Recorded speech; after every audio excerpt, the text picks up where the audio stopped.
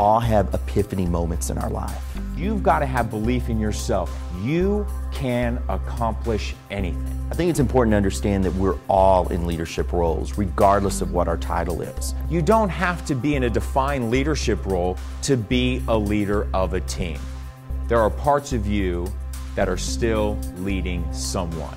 When you're passionate about what you do, when you love what you do, you're going to be that much better at it. This can really change my whole perspective on what I'm doing. That it's not all about making money. It's not all about the awards. It's about making each other feel better about coming to work and being excited about what we do.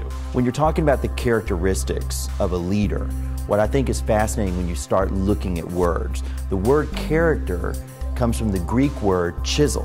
What if we do chisel down to these core aspects of these characteristics that set us apart? If you inspire them, the motivation is within and will be unleashed. So when you think of a list of 15 people that you're inspiring, think of the 15 people they're inspiring and that they're inspiring. I want people to know that you don't have to be a CEO, you don't have to be the news anchor of the station, you don't have to be the news director or the general manager.